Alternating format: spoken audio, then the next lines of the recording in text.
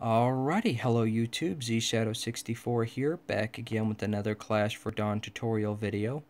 And this time we're going to be discussing how the guild battle system works. Now, before we actually get into the tutorial, I would like to congratulate the Alliance for taking the #1 spot in the previous guild battle. And I'd also like to congratulate MIA for defeating us. It was quite an epic battle, so thank you everybody in Nightcore who showed up. But let's go ahead and get into the tutorial here. So at the bottom right hand corner of the screen, you will notice that it's currently 1950 server time, and the guild battle notice is actually sent out at 1955. So if you accept that notice, you will be taken to the battlefield.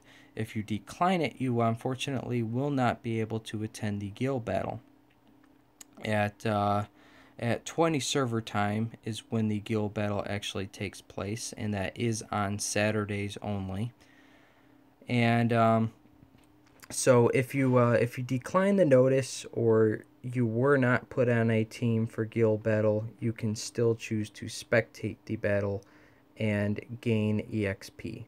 So in order to spectate, you do need to be at your guild camp, and the notice to spectate will actually pop up as a button on the upper left hand side of the screen.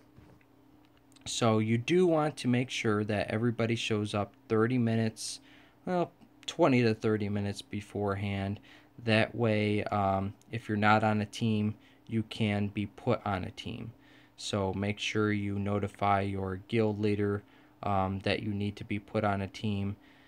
And chances are there will be somebody who didn't show up to the guild battle, so that person can be swapped out in order for you to take their spot instead if you were not put on a team. So in a second here, I'm actually going to show you how to make sure that you have been placed on a team already. And this is also for guild leaders to explain how to do the swapping. So open up your hub and hit the social menu here, and that will take you to here. So just open up your guild tab on the right hand side of the screen, and then you're going to go ahead and hit guild battle at the bottom of the screen there. So once you hit guild battle, it'll take you to the guild matchup screen. This shows who's fighting who. And then at the bottom of the screen, you'll notice the fighter list button, so go ahead and hit that. And that will open up this menu here. So this shows all three teams, and you can switch between the teams on the right hand side of the screen. You'll notice all three tabs. So this is where your players are going to go to check if they've been placed on a team or not. And this is also where the guild leader goes to swap the players out. So at the bottom left hand corner of the screen, just a little side note, it does show how many players are currently online between all three teams. So what you're going to want to do is go ahead and select a player. So for this example, I've chosen Woody. And then you're going to want to hit the Manage Team button, and that opens up this menu here. And from here, you can choose to put Woody or whoever you've chosen on a different team. So you can choose to put him on Team 1 or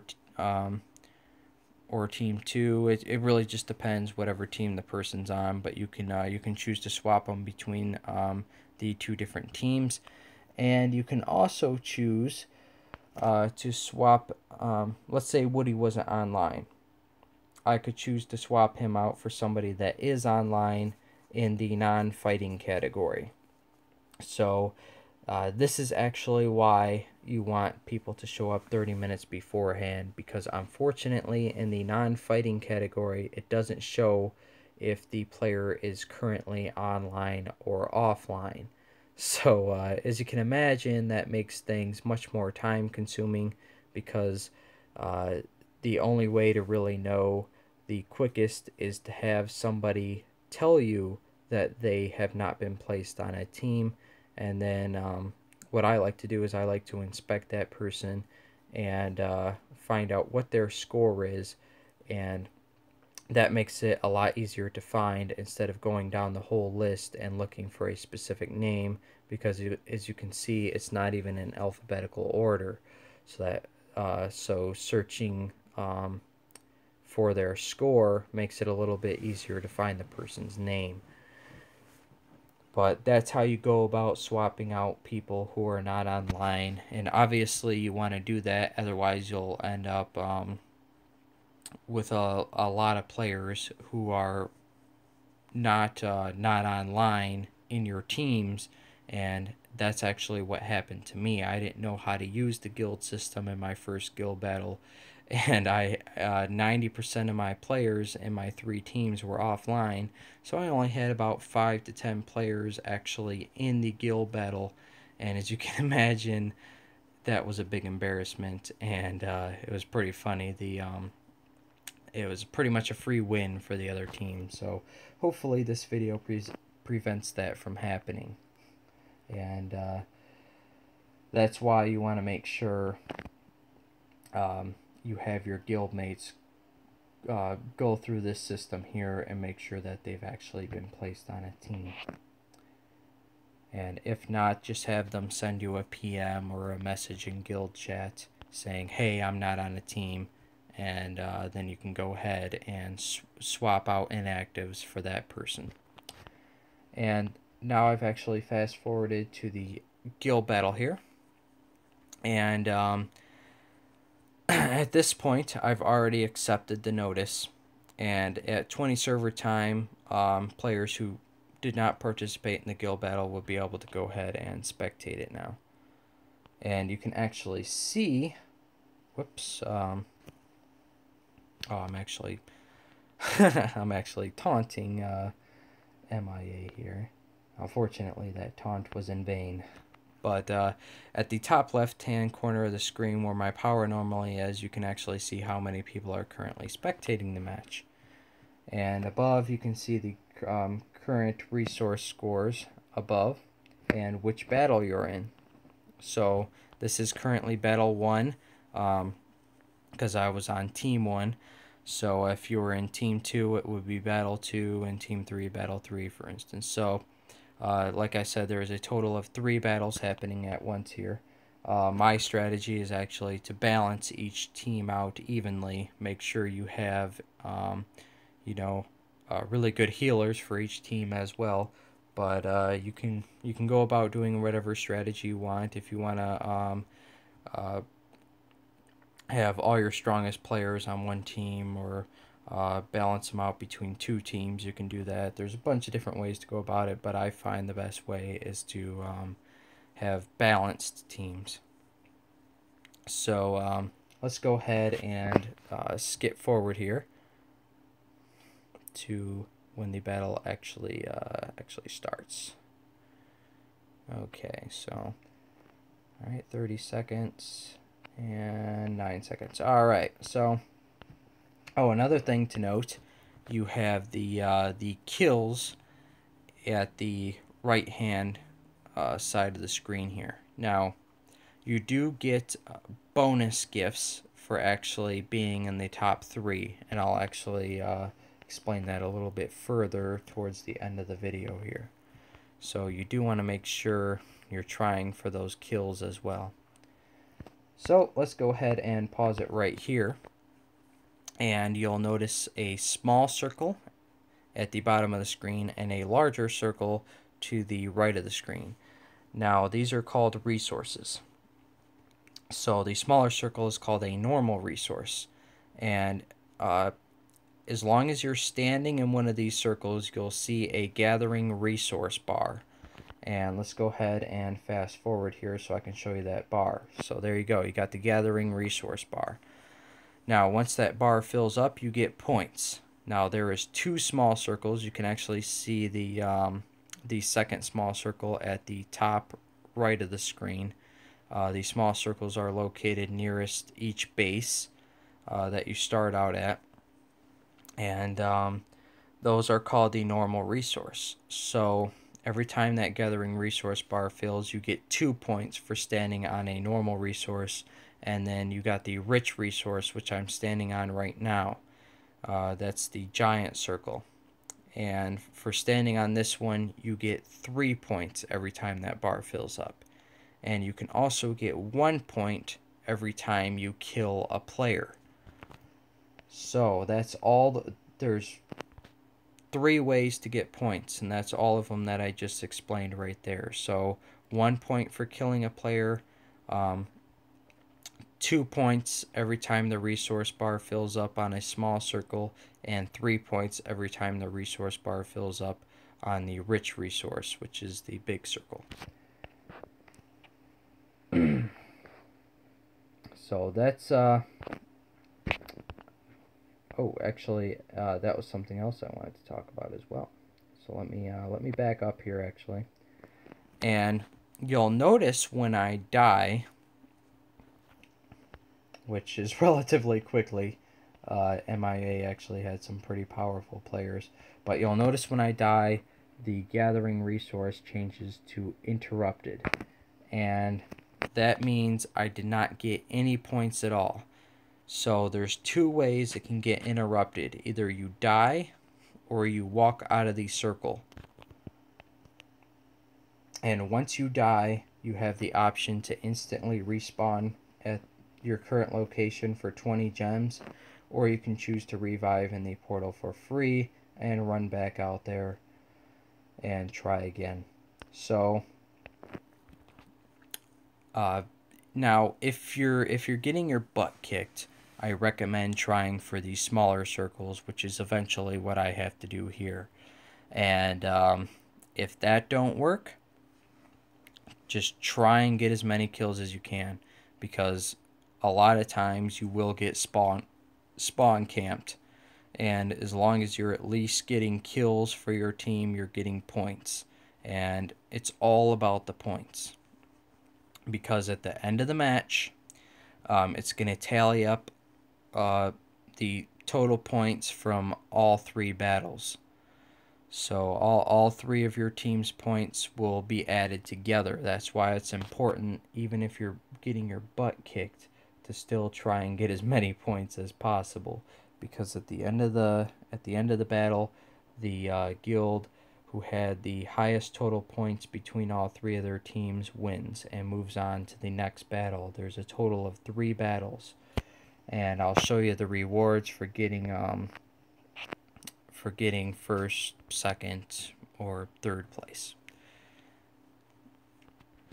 And as you can notice here, you have the top killers in the battle as well. So as long as you get in the top 3, you'll get bonus gifts. So let's go ahead and fast forward now to the end of the battle, and I'll show you how that works.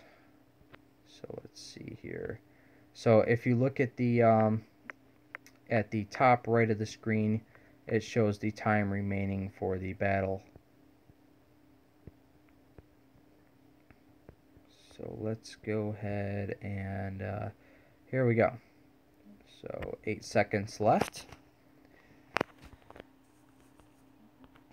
And this is pretty important. So as soon as time runs out, there will be a system message that announces the guilds that move on to the next battle. So as you can see, the Alliance, Russas, however you say that, MIA, and War Machine all advance to the next battle. And it also shows how much XP you earn. So you do earn quite a lot of XP as well. Shows your total scores, the amount of points that you earned for this particular match, and the top killer. So quite a lot of useful stats there, and then you can choose to close it and leave the battle and await the next battle. So even if you lost, you can still spectate the next 2 battles that take place.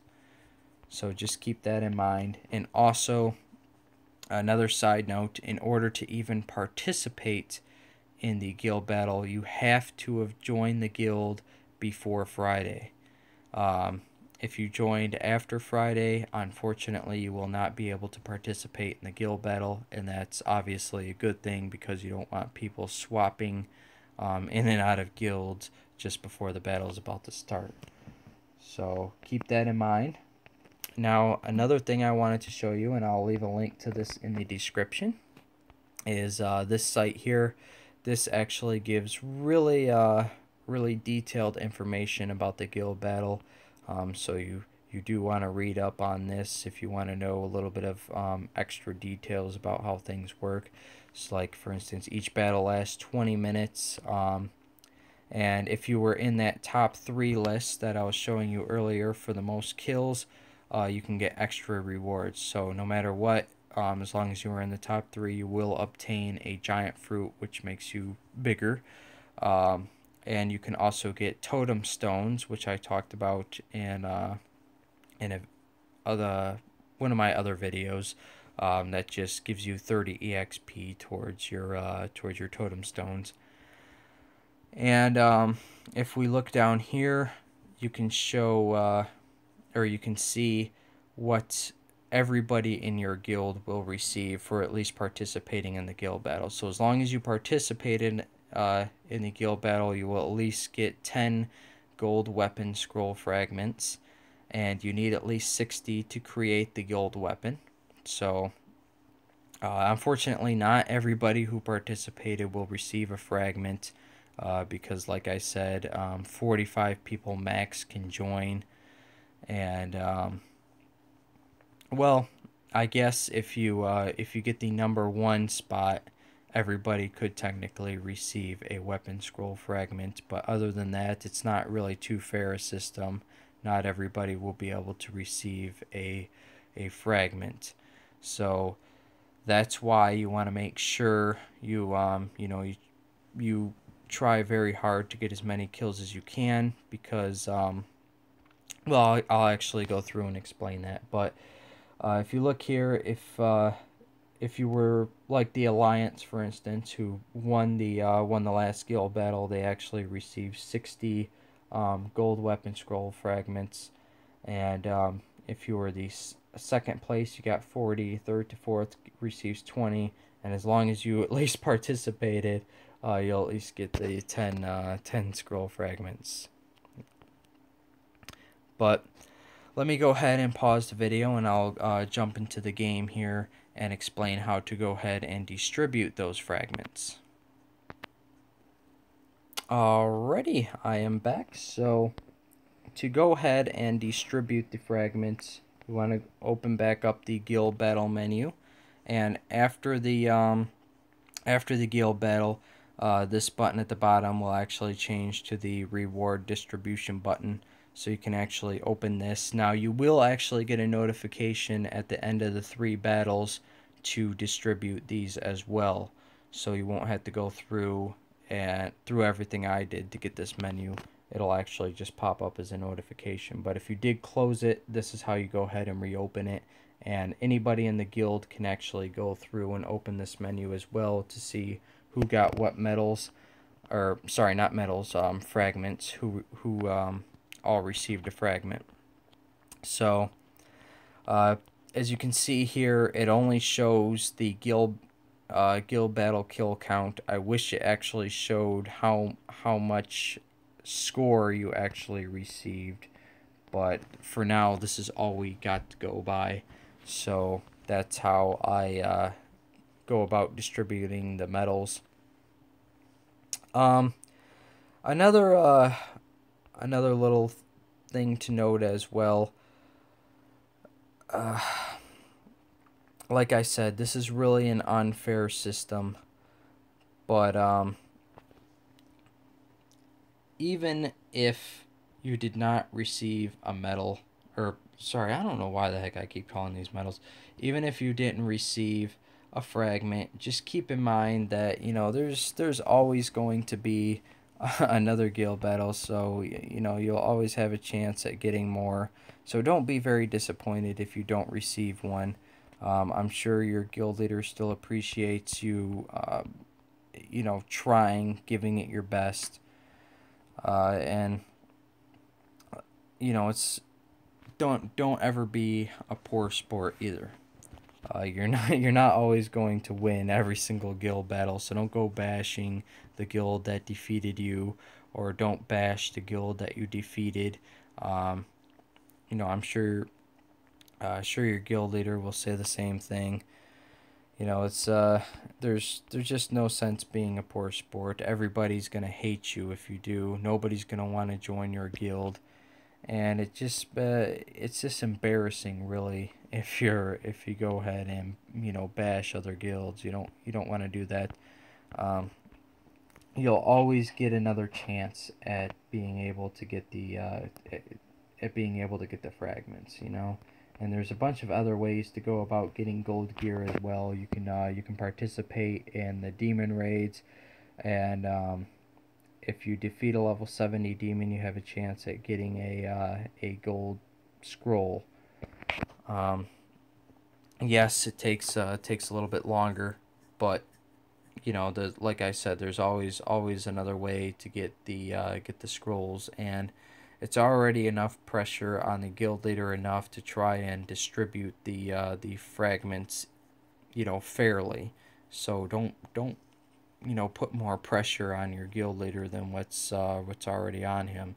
You know, guild leaders have quite a lot to deal with, so they that's the last thing they want to hear is you complaining that you didn't receive receive a fragment, you know. And it just creates a lot more tension within the guild. So, you know, I at least I understand that everybody who participated tried, you know. So if you don't receive a fragment, don't take that as, you know, an offensive gesture or whatever. You know, I still appreciate you for joining and, you know, trying. But like I said, until they update the system or whatever to actually show score as well, I don't think it's ever going to be completely fair, to be honest. And I really wish that that they would show who's online in the non-fighting category. I don't know why they don't do that either. That makes it even twice as difficult on the guild leader to try and hurry up within 30 minutes and create the teams and everything. So the guild battle system, it still needs a lot of work, and it's very complicated. So I'm hoping that this video will help any of the guild leaders out there to better understand how this system works. So yeah, it's a pain in the butt, but it's fun. It really is, and I hope everybody enjoys the guild battles in this game, despite some of the flaws in it. But anyway, guys, I don't really think there's much else to say here. Um, I will be making more videos on other systems in here, such as Demon Raid, how to go about upgrading gear and all that. So there's quite a few stuff I still need to do videos on. So I look forward to those. This video I actually already uploaded, but unfortunately it failed to record the audio, so I had to do it all over again. And I apologize if I sound if my voice is sounds like crap and I sound tired and everything. That's because I spent like 30 minutes to an hour doing the previous video and found out that you know, I had to redo it all over again. But I hope you guys appreciate this, and I look forward to seeing you guys in the next video. Thank you for watching.